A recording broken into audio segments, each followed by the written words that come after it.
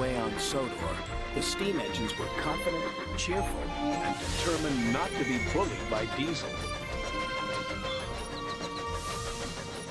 Only James, who now felt really useful too, was complaining. Wobbly wheels.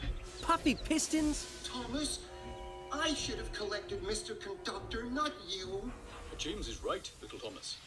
Collecting Mr. Conductor is an important job, and important is big. James over here is a big engine. And really splendid. You, Thomas, are small. Small. Teeny, weeny, and I am a big blue engine who knows everything. Bossy sprockets! All that steam has gone to your funnel. Hey, there they are. We'll fix their wagons. I'm not good at backing up. Me neither.